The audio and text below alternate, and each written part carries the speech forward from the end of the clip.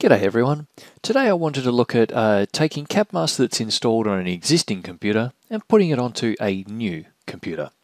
So here we have CabMaster already installed on my computer. You can see a shortcut icon on the desktop.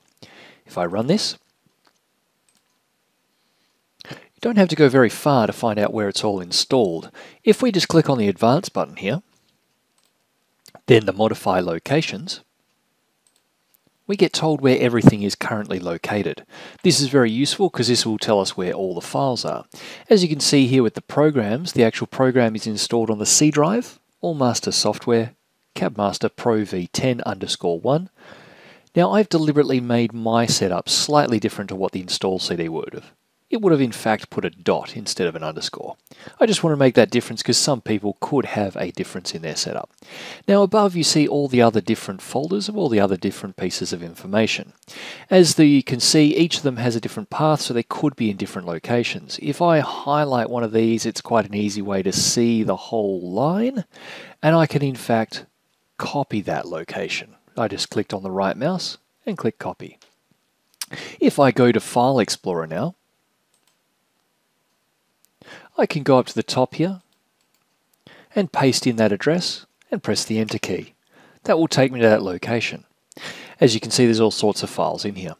If I step one level back by clicking here, I can see all the other folders that were present in my list. If I step back one further, I can see my CabMaster set up there. Now this is where the important bit gets. I've got a USB drive down here, Toolkit USB. But what I want to do is get my CabMaster over to the other computer. So first of all, I'm going to need to take a copy of my existing setup. So first of all, I'll exit CabMaster. Now for those of you that are comfortable, you can zip this up and make it smaller. Otherwise, you can just copy the folder as is. I'll be zipping it up to make this a little quicker for myself, but you can right-click on the folder and copy it. Then you can go to a USB and right-click, paste. Now, depending on the USB in the computer, that will take a little bit of time, but please make sure you have enough space on your USB. Let's go back a step here.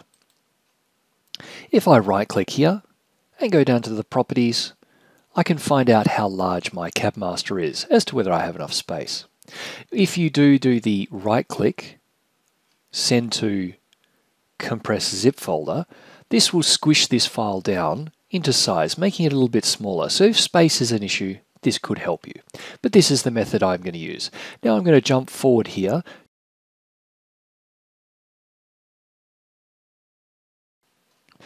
All right, and that has now finished.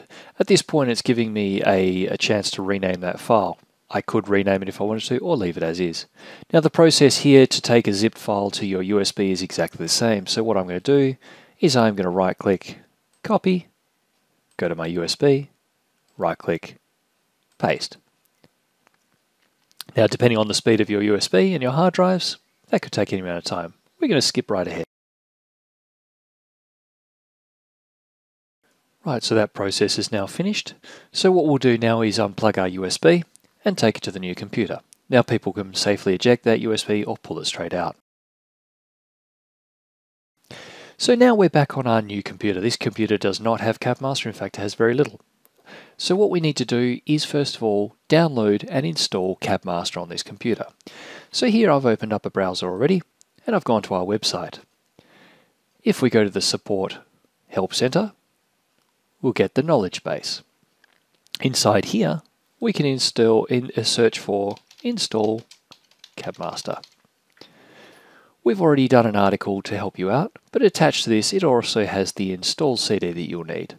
Please feel free to follow these instructions on how to install a CD, bearing in mind that option down here for step 2B and 3 are optional.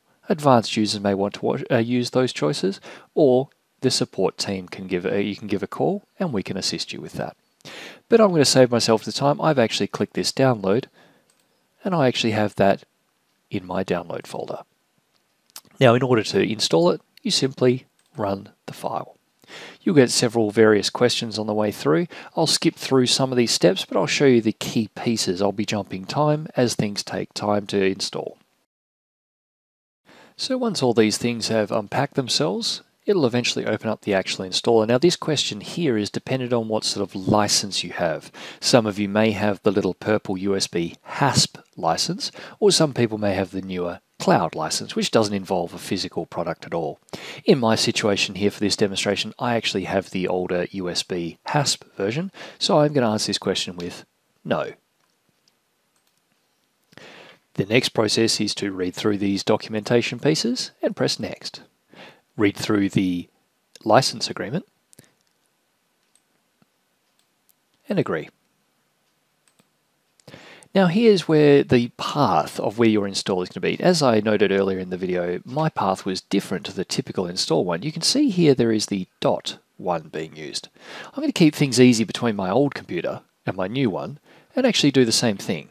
So if I go to the Browse button, I actually get the opportunity to change what the path is. Now, I could do more changes than that, but that's the only change I want on my one. So if I press the OK, and the next button, and then the next button, and then the next button. This process here should be relatively automated from this point on, and most of the questions will be yes. I'll sort of halt the video at different points just to show you how I'm answering those questions. So then this question comes up. This is the installer for my USB lock. If you were doing the cloud one, this question won't come up for you.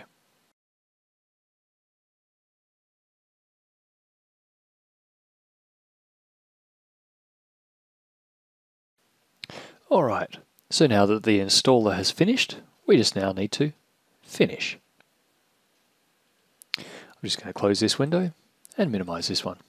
Alright, so CabMaster is currently reinstalled. As you can see, there is a shortcut now on my desktop. But now I need to get my files from my old computer to replace the installed ones because the copy from my USB is better. So I'm going to open my File Explorer.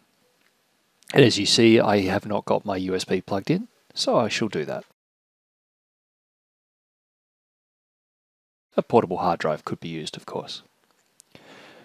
Now that I've plugged it in, you can see my USB has arrived. Sorry. Going to click on my USB drive. Now whether you have zipped it up or whether you have copied the files is two very simple steps. If I just copied the files themselves and not zipped it up, all I would need to do is right click, copy, and right click, paste if I'd actually not done it zipped. But because I've done it zipped, I'm just going to paste it here for a moment, and then I'm going to extract it. Depending on your USB drives and your hard drives, this can take different amounts of time. Now that this zipped file is here, I need to unpack it over the top of the existing CabMaster to become the same as mine. So if I right-click, extract all to that location,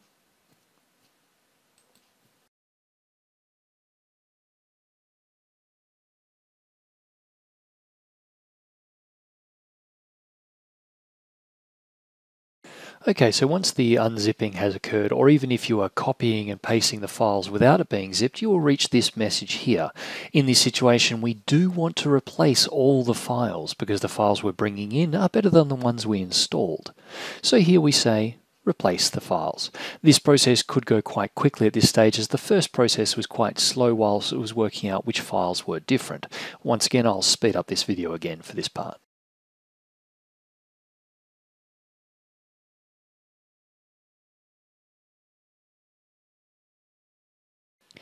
Alright, as that now enters the last stage, the copy is almost complete. Within a few more seconds, we'll have all our files over the top of the installed version.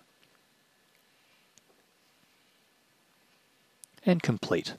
Right, so now when we run our shortcut, which has been created there by the installer CD, please feel free to change the name of this if you would like. I like to rename mine, so right click, rename,